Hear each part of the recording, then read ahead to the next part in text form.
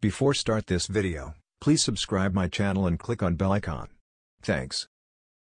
Ineos Automotive, a division of British chemicals giant Ineos Group, has introduced a zero-emissions version of its Grenadier off-roader at the Goodwood Festival of Speed. The bulge will not be present in the production model.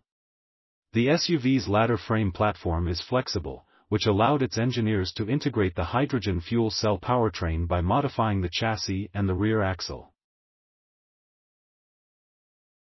It's manufactured at the brand's facility in Hambach, Germany.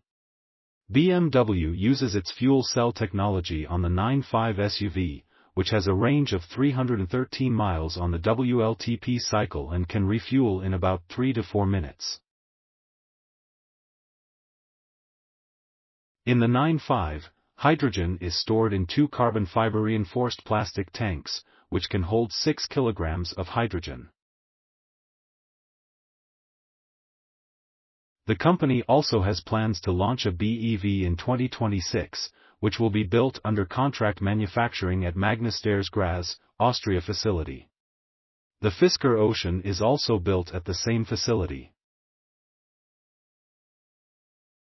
The latest announcement indicates that the brand accelerated its FCEV push after reports of development delays, due to a lack of hydrogen charging infrastructure, emerged in January 2023. That said, the ICE versions of the old-school off-roader will arrive in the United States and Canada in the first quarter of 2024, with prices starting at $71,500 in the US. Thanks for watching my video. Credits to Motor1.com. Please subscribe my channel for more auto updates.